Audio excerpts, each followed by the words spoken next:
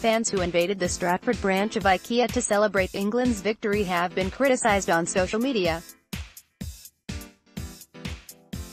Jubilant England fans entered the Swedish-founded store to sing "It's Coming Home" and celebrate England's triumphant win over Sweden on Saturday.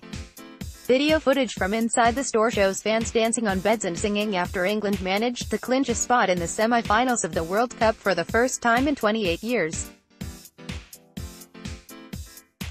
Shop workers inside the store were seen to be putting their hands over their faces in disbelief while the group ran around.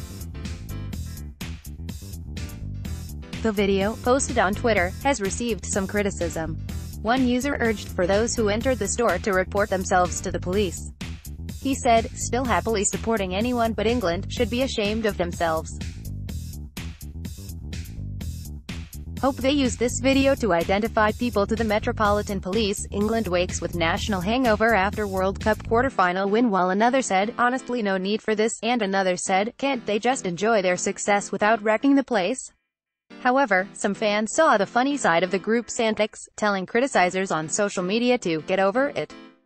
Replying on the IKEA UK's Twitter account, a spokesperson said, "We are aware of a small group of fans celebrating the match result in one of our stores. Being both British and Swedish, we were on the edge of our seats during the game and we would like to sat gratis.